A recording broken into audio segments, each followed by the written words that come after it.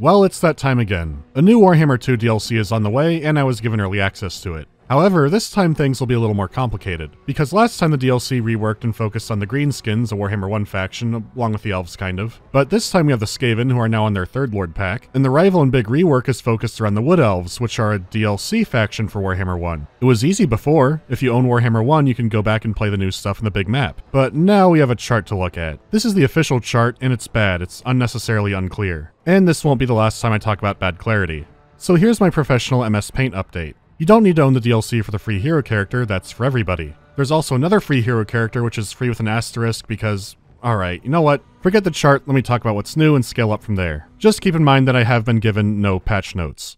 So I could be off or miss some things, but I'm trying my best over here. Okay, quality of life stuff. Some old bugs are fixed, some old ones are still around, and the lighting remains a coin flip. The good news is things appear to be more stable this time around. When I was playing the Grim and the Grom, the campaign was blatantly breaking in front of me, which I told people about, and that turned out to be a sign of a lot more being broken. There was nothing to that level in any of the new campaigns. It could be the extra time this DLC took was QAing stuff, but I don't know. Whatever the reason, it's nice to see, and it'll probably be touched up a bit more on release day. However, I do still have a personal book of grudges. Eat. Easy fight, easy life, and... What? What? How far is he gonna go? They added trackable damage to see how truly effective units are in combat.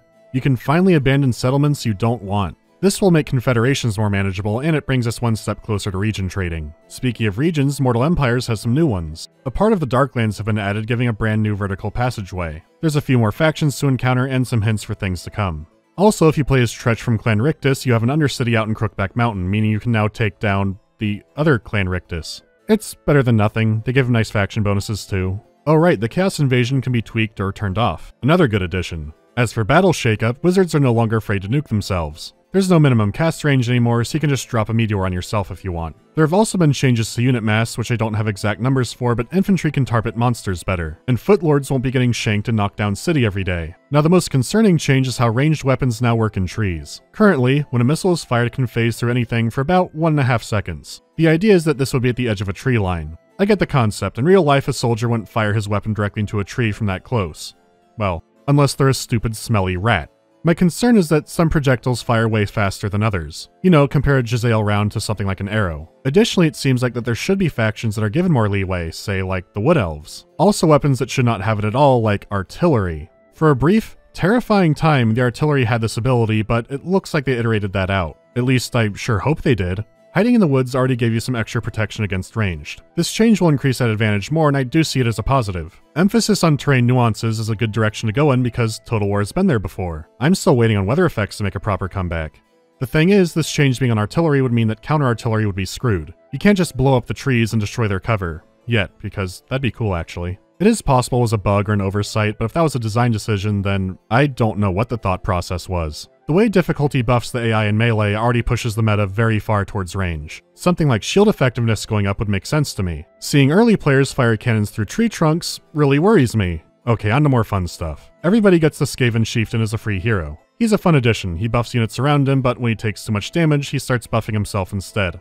Very Skaven. It's official that all the rat heroes do not fit in one window anymore. They're doing fine, so enough of rats for now. Instead, let's get into the Wood Elf rework. It's a dramatic one, so buckle up. See, before the Wood Elves thrived by being aggressive expansionists, which is the exact opposite of what they should have been doing, sitting in their trees and getting mad at trespassers. They also had units, buildings, and lots of technology restricted by an amber resource. This has been completely overhauled. Amber is rare and good for technology only, and they're powerful tech, so you do spend them carefully. As expected from Wood Elves, your main objective is to heal a big tree. In the DLC it's the Witchwood, in Mortal Empires it's still the Oak of Ages. The health bar is its own separate thing, it's not tied to a settlement level like it was before. This goes for all magical forest settlements. There are a lot more of those now, so I'll try to make it less confusing. Some people have heated, emotional arguments over whether or not Huckleberry Finn is a high fantasy setting, because Jim has a magic hairball in it.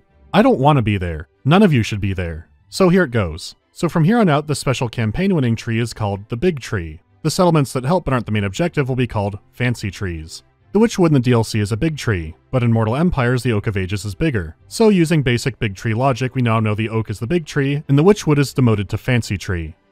This has been a long year. Anyway, healing any tree takes time. Naturally, the big tree just takes longer. You can create a building to heal it, but it'll be slow. Also, the settlement and recruitment buildings don't need growth, but the rest of them do. It's similar to a horde, but the buildings are powerful, they just take a long time to grow. The most ideal way to grow and heal your forest is by being a Jason Voorhees park ranger. The settlements around your trees are called heathlands. They support and help your tree, but only after being pacified. So controlled by you or an ally, or burned to the ground. If you do control it, you can make an outpost building like before, but it'll mainly affect adjacent provinces. So you can help grow your main tree for structures, remove corruption, etc. So for every turn one of them is pacified, it adds 1 health to the tree's bar. But some neighbors will really hate seeing that. This makes policing the area around your tree a constant goal. The more a forest heals, the more bonuses it unlocks, but there are additional challenges along the way. The more a tree is healed, the more the health will decline per turn. Control more of the park to stay above it. Sometimes regional enemies will spawn to invade a forest. Except unlike the stupid Vortex ones, there's a timer, and you can see where they're coming from, and ambush their army before it's at full strength. So they shake things up, but you have preparation time. The element stays as extra park ranger engagement instead of being annoying. On top of that, you have region-specific forest dilemmas. They'll also drag your health down by 1 unless you make a choice. Sometimes they're internal, but most of the time they revolve around dealing with your neighbors. These can have significant diplomatic effects and can lead to unlikely alliances. In one, I could help Dark Elves kill their escaping greenskin slaves, or help the greenskins in a much harder battle. So I helped the green guys kill their ex-masters and one named Sporkticus? Okay, that's fun. Well, he waged guerrilla warfare against the Dark Elves for the rest of the campaign. How about teaming up with pirates to get some artillery support for a while? I'm sure I haven't seen all of them yet, but they're fun and they add a lot of replayability. Now, when you fully heal a tree, you have to initiate a ritual and then protect it for 10 turns, which, you know, a lot of invasions pop up then. But if you complete it, you get a whole bunch of rewards, including amber. You can then build a unique structure there if you want to, and more health goes towards the big tree. So managing fancy trees sounds fun, but they're just so far away. While starting off, you can teleport 1 army between the trees every 10 turns, but this can get lower. Taking a faraway tree just means deep striking some elves, angry trees, and whatever else directly on top of it. Or maybe you're just traveling for an event to help heal the tree. Remember, the health is separate from the settlement. Your tree settlement can be burned to the ground, but the health will stay. Not like before, where it just meant that you had wasted a whole lot of turns. This is an outstanding system, because now instead of an aggressive faction, the Wood Elves play tall. At the same time, the teleporting and all the events mean they don't have the usual drawbacks of playing tall in a strategy game. You're not forced to fight the same enemy in the same area over and over again. Hop across the world. Tell strange, new creatures to get the hell off your lawn. When the big tree final ritual is ready, you fight off a few armies, then a final battle, and then you're good to go. You could quit with a win or conquer the world since you have good rewards for it. Even minor features from before are made more impactful, like the offices. They're different for each lord, like in the case of Orion, they make his wild hunt event actually matter a little more. It's a fantastic overhaul. I enjoyed playing them in battle before, but the campaign was a mess. Not anymore. Now when Boss Nass calls you up to talk shit, you can teleport right into his stupid tree. Say that to my face and not on the web. I can say they're good now, and this comes from a place of not really caring or even liking the Wood Elves. With that in mind, I was surprised to see that they added a choice for people just like me. This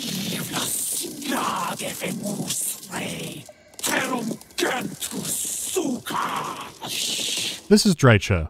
She has some pretty good ideas. While Durthu is unhappy with the elves, Drycha is actively out to murder them. She can only get some of their units and they're under an effect called glamour. They're basically magically brainwashed into thinking they're serving their queen and not a deranged tree spirit. Their combat skills are weaker, but now all elves are expendable.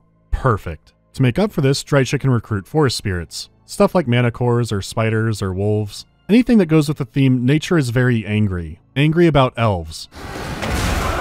Her tech tree is altered, focusing on trees and forest spirits, and all of her tree units have frenzy and are pure evil, with a very nice color scheme to match that. Because every tree spirit is malevolent, including the lords and heroes. The regulars can be upgraded with aspects, which is just the greenskin scrap system, but it's nice. Durthu gets it too. However, Drycha's angriest tree is Coadil. He's a legendary hero, a tree elder like Durthu, and you release him through a quest battle. You break waystones in it, and breaking any object is pretty unusual for a quest battle. Once you smash enough elves, he is a powerful asset. He buffs trees like you'd expect, but also has a mix of lore of beasts and dark magic, which is definitely different. His stats and abilities are absolutely, properly unique. That said, while I love his color scheme, I do find the model disappointing. I guess knowing his backstory, I would have liked something more ancient and twisted, instead of just a tree man, and how come it's not an ancient tree man at that? Oh well. I also noticed a lot of little things that other races could benefit from in the future. For example, Drycha can get a different post-battle option specifically for fighting Wood Elves. Having stuff like this for rival races would be great. She has an upgradable spell to summon dryads, eventually becomes like a menace from below kind of thing. But before that, she has a skill to stop summons from degrading. I know Kemmler had that for Krell, but wow, that should definitely be spread around more. The patch and DLC have a lot of new ideas for skills, and we do need those. As it is, going full battle or full campaign on a hero will max it out well before the level cap is met. God help us if they raise it. There are still some little things that stick out to me. You know, Emmerich has an actual horn-blowing animation and sound. But then Orion is...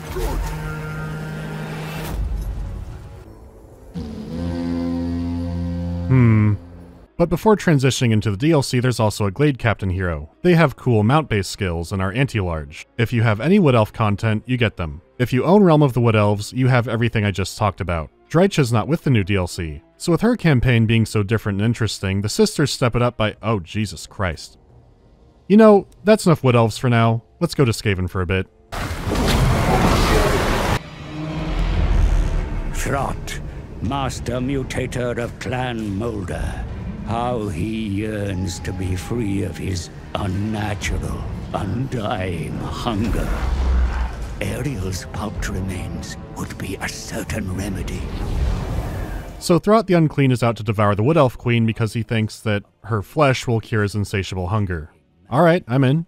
Throt is one of the higher-ups of Clan Moulder. Their specialty is mutation and other unethical experiments. They mainly do this to their own clan, but sometimes they'll go on a snatching trip. The Wood Elves and their forest friends are no exception, so they certainly hate Skaven.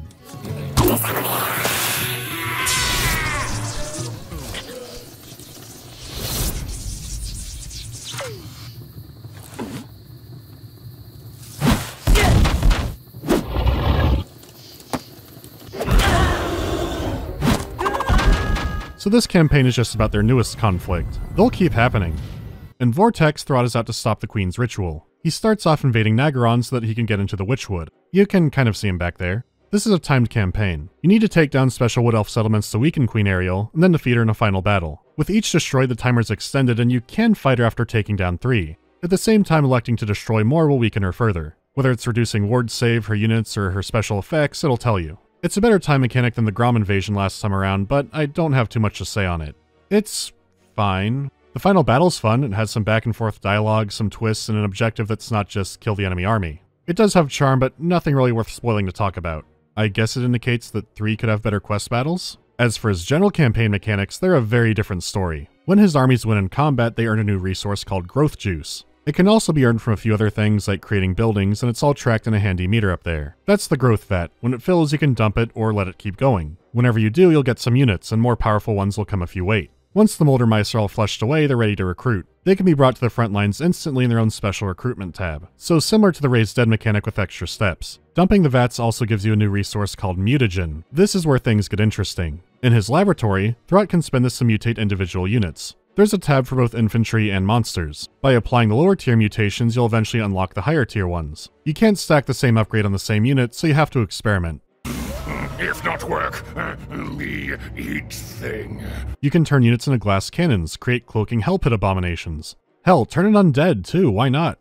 It's easy, and it's fun. Take a living thing's life and click I'm feeling lucky on it. Dump Costco portions of chromosomes right into their DNA. Things can get out of hand, but some units are lucky. The more the better, right? There is some RNG here. See, the more you mutate a unit, the more likely something will go wrong if you mutate it again. From there, it gets a little bit unstable.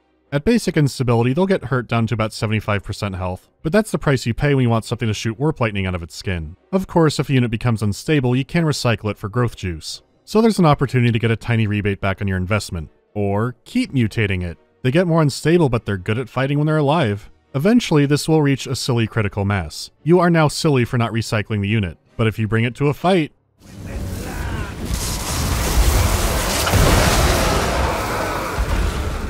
It was never supposed to live long. You dump out more monsters and you keep experimenting. There's always a new kind of mutant super soldier to aim for and cook up.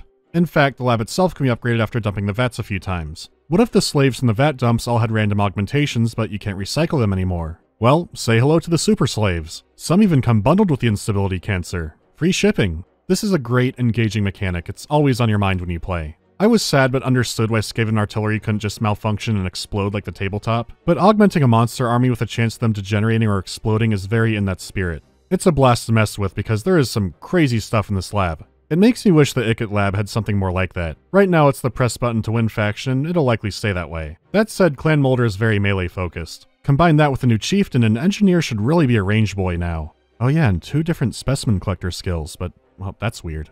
His Mortal Empire start is even more fun, so really I have nothing bad to say about the campaign mechanics here. So how about the new units? The main theme is fast-moving monsters, and it's nothing too crazy. Wolf Rats have the same fast flanking role as War Dogs, but they have some armor piercing or some poison. Brood Horrors are also quick as hell, but they can stay in the fight longer and dish out more damage. If that wasn't enough, they're also a mount option for several characters. That alone means I'll be seeing them around a lot when I play Skaven. They're good, but a rat casting on top of them is even better. The mutant rat ogres are infantry munchers, but I didn't end up using them all that much. Their armor piercing could be good, but with mutations I usually found other units to use. And they're not the rat ogre. Gorich is a legendary hero and he earns that title. He looks like he's escaped out of a 40k game and he brings a whole lot of buffs to himself or his army. His defense may be a little weak, but he is an infantry lawnmower. He has the brain of a Norscan berserker shoved into a rat ogre. I was worried they'd make him a big, dumb, slobbering monster when he shouldn't be, like poor old Throg. But no, he has great lines. I serve vermin. I revere corn. So Gorich steals the show, but there's still a little more. Throt himself is a joy of a character and an excellent monster murderer. His anti-large can go sky high because he's basically bloat max bear mode. That'll happen when you spend all day wrangling homunculi down in Hell Pit. He also summons rat ogres, so goodbye backline. Meat flesh, get in my gut. Sorry. I'm so hungry.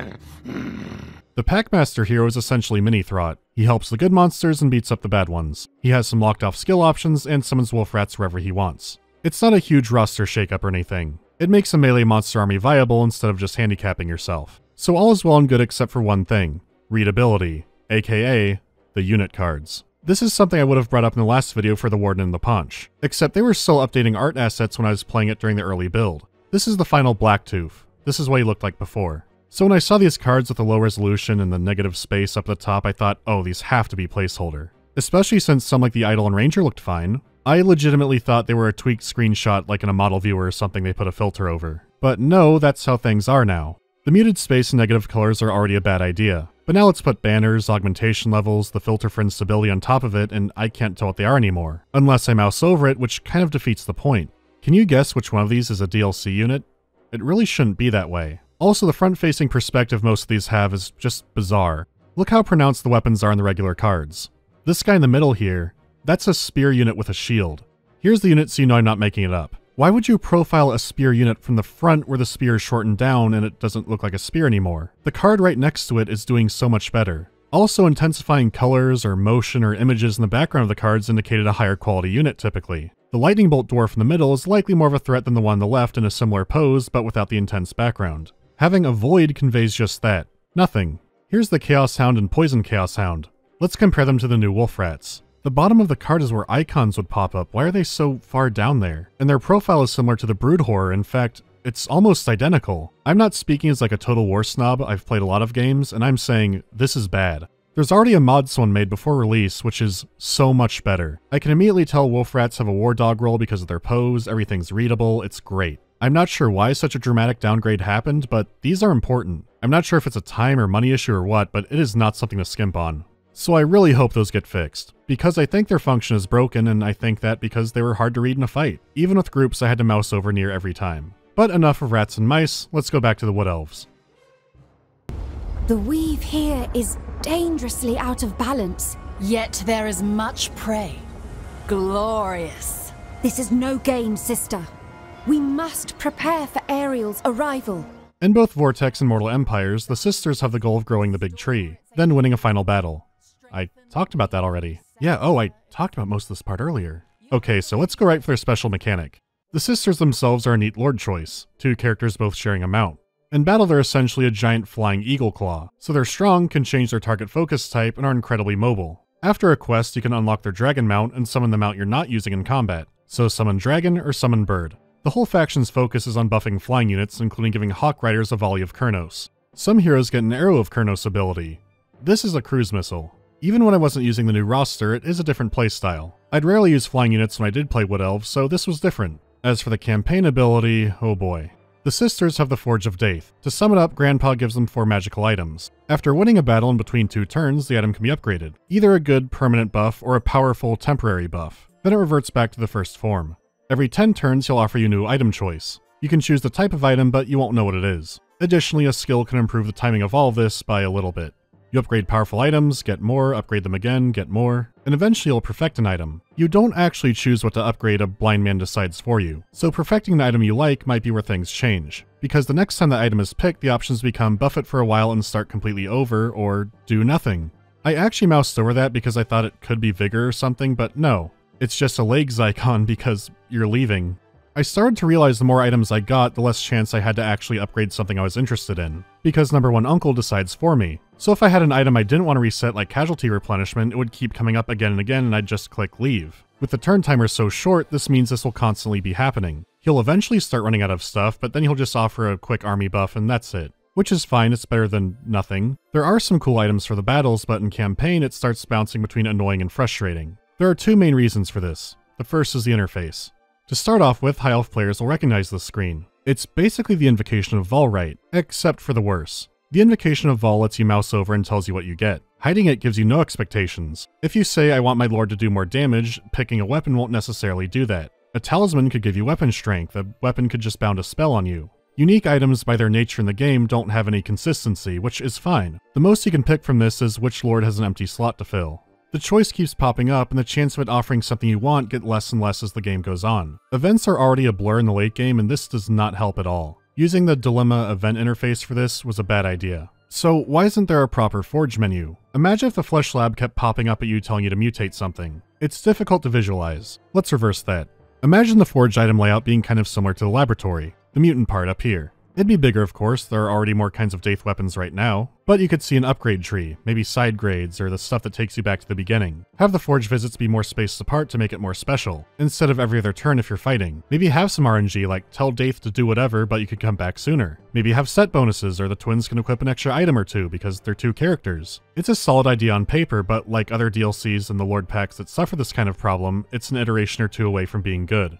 Remember when Ikit Claw got his lab and nuclear weapons, campaign-only units? Tehenowin got a sacrificial pyramid that could have had exclusive units. Instead, he got regiments of renown that other lizards can recruit normally, so it effectively gimped him. It would have been nice if they came back later to give him unique units, but they didn't. Instead, Ikit's lab got even more stuff. So at this point, I think the Skaven are actually cursed. They were horrible at release, but things have really swung in their favor now. The Wood Elf rework is fantastic, but the Forge by itself is not good. And it's frustrating because it's not too far away from being good. Flesh it out a tiny bit more and add a proper way to interact with it. If that were the case, I would call the pack balanced. But this against the lab, I don't think so. The effects are powerful, but engaging with it isn't interesting. Okay, new roster stuff. The Wood Elf units are more specialized than the Skaven ones, but they open up some interesting options. You have the Blade Singers, which are chaff munchers. They have armor piercing, but also an ability that lets them do more base damage by lowering it, so they can easily click between that to adapt. The Zotes and their Fushigi balls are magic lizards. They're anti-large, but they can hold their own in combat with just about anything. Their bound healing and defense spells also means they're a great support unit, so careful use of them can turn some engagements around. The Stag Knights are a downright majestic charger. Their speed and charge bonus gives them insane impact. They can't stay in a fight long and like most shock cavalry should be constantly maneuvering and cycle charging, but these guys might be the best at cycle charging now. Out of all the new units, these were second only to Gorch in terms of fun factor. There's a new lord in the form of the Spellweaver. It's a nice option for people who want a cheaper caster lord who's also not a tree man. On the legendary hero front, we have Queen Ariel. I don't know what her lore is, but she's the queen. She's not the casting terror that Croak is, but she's up there. She has tons of spells right from the get-go and can wipe out formations with ease. A bit of a magic nuker, but also a healer. Overall, I think the Wood Elves got more interesting units as far as playstyle goes. The Skaven stuff is useful, but not as diverse as all this. So they got a slightly better deal here, but the Forge is still out there. And that's it. As far as recommendations go, this is tricky. Realm of the Wood Elves is pretty damn good now. If you already own this, you're probably in for a good time. Throt's editions are great. If you're a Skaven player, I'd say go for it if you haven't already. But if you only have Warhammer 2 and only want Wood Elves, I don't think it's worth it. You won't get nearly the amount of content that Mortal Empires has. Growing one big tree with only 3 fancy trees just isn't as diverse. For Mortal Empires, you can teleport, so their start position doesn't matter. You'd get it only for the new units and to confederate the new cool characters. Yet, I've always seen Wood Elves as angry trees and dickish archers. The roster already felt pretty damn complete before, so they're fun additions, but if you only have Warhammer 1 and 2, just get the old Wood Elves pack. And there is yet another DLC on the way, and hopefully it's the last one. Frankly, I'm too tired to bull rush into speculating because this was very short notice. So come back next time for an atmospheric shooter. Well, sort of.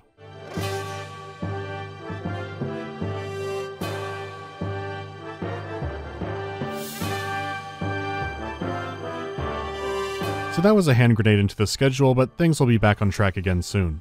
Questions, coyote updates. Look, sometimes I run into them getting the mail or parking late at night, but I don't know where they live exactly. They just appear by a cliff every few weeks, so I don't know what they're up to. What game do you come to for a quick fix? Well, it would usually be this one, but right now I'd rather not look at it for a while. Risk of Rain 2 has been a recent one though. That's a good game. I still wish one had gotten proper multiplayer support. Is there a game you wish you could play again, but you can't? Yeah, it was called Battleswarm Field of Honor. It was an FPS versus RTS game where the FPS players were Space Marines and the RTS players were giant bugs. There were a lot of loadouts and different strategies, and it was a lot of fun. The problem is it was a Korean game with a very Korean payment system. You rented out items and weapons, and eventually the game died and got shut down forever. I've yet to play anything like it since where FPS players were fighting RTS players, so I don't know, maybe there's something there. Then again, those hybrid genres never do super well, so we'll see. Oh right, the biggest bug. If you capture Pig Barter as the Empire, they gave me an endgame follower. This was really nice of them, but you can't actually equip it because it's bugged out. Ah!